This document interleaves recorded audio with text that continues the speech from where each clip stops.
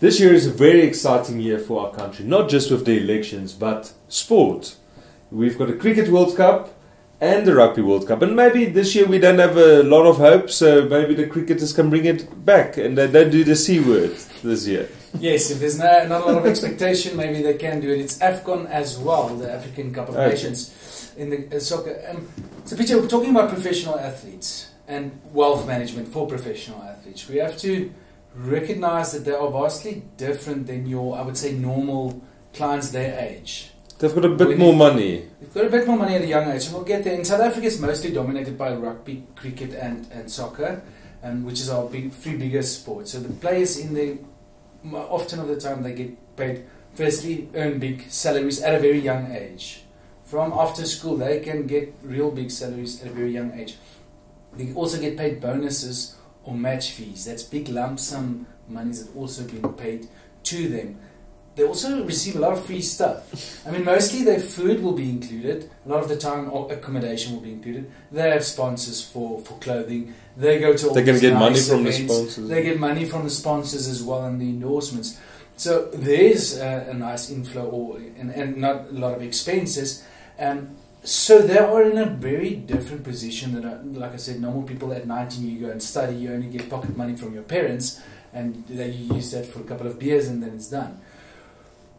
So these people actually have a great opportunity to get ahead in life financially. So by the age of 30 or 35, they should be well ahead of their peers, and actually from there on just goes through in life. But we all know that does not happen. There are many examples overseas, abroad, and in South Africa, where sports people, they actually had to study 2 years after they retire. More like 70% of them are actually kind of near bankruptcy or fall into depression. I mean, it's shocking statistics, and I've done some research, and there's 4 reasons why they are not good with money. And I think firstly, just to touch on them, is the lure of the tangible, and that's all just like physical stuff. And I think in the present age with Instagram, and you have to show your wealth and your teammates, the more you show, the more successful, because they don't know how big your contract is, but the more you spend, they will say you've got a big contract. So there's a lot of competition, and you want to show how much you earn. They are part of the Joneses. Their Joneses is a bit different than my university buddies. Yes, you start to live in a bubble and you think that's normal to earn 40,000 at the age of 19. You know, that's not normal. So they compare themselves with each other and not versus their peers that's studying. Then secondly, there's a lot of the time there's misplaced trust. They put their trust in the wrong people. One of their buddies opened a beer brewery or whatever the case may be, and now they're investing. So they want to invest, but it's not really in good investments they make. They misplace their trust and they misplace their money when they do that.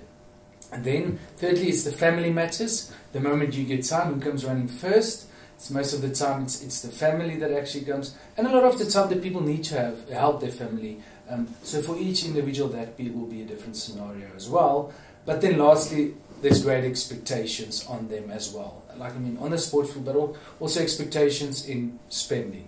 You know, it's all of a sudden you have all these friends around you, and they all expect something from you. So it's very important to understand the lifestyles of these individuals, and then to work with them to really set them up for the life after sports. And try to educate them. I think that's the most important part. With education in our country and with finance especially, and that's what we're trying to do. Yeah, to really educate them. And I just want to end off, these athletes need to take risk on the field. You know, so when you're on the rugby or the soccer or the cricket field, there comes a time when you need to take risk. So it's ingrained in them that they need to take risk. And then they want to do the same on the financial side as well. Like you say, education perhaps is where we can start to put more emphasis, especially for these young sports stars. Thank you. Thank you.